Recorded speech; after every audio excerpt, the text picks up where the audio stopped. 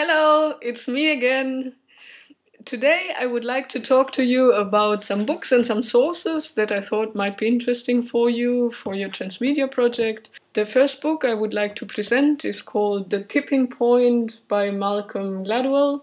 In his book, Malcolm is analyzing why some ideas, behaviors or products become hits and others they don't. He's trying to identify the factors that make this happen to then positively use or control these processes for our own projects. It is interesting, it is really easy to read, and I would recommend it. The second book I would like to introduce you to is called Linked, written by Albert Laszlo Barabasi, about networks and how they, in a really fundamental way, they are quite similar. Being at a party, a network you make there, or in a molecular cell reaction.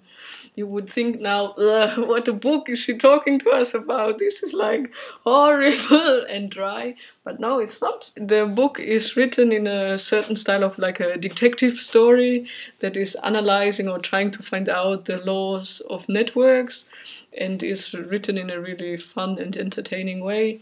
And I tell you, at the end, you will see networks really everywhere. The third book I would like to talk to you about is called The Producer's Guide to Transmedia by Nuno Bernardo. It is basically a how-to book, how to fund, how to develop, how to produce.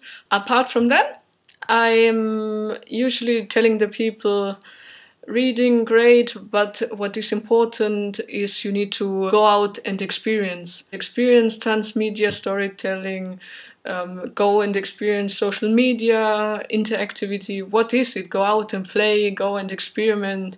This is how you learn. Two websites I would recommend you is the National Film Board of Canada website. They always have lots of nice and interesting projects. I also recommend the FWA website. It stands for Favorite Website Awards. In my interview, something completely different now, I was asked if transmedia storytelling has changed the form of storytelling as we know it now.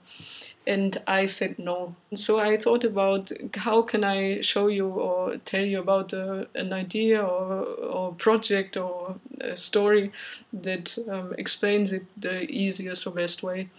And believe it or not, I came across this.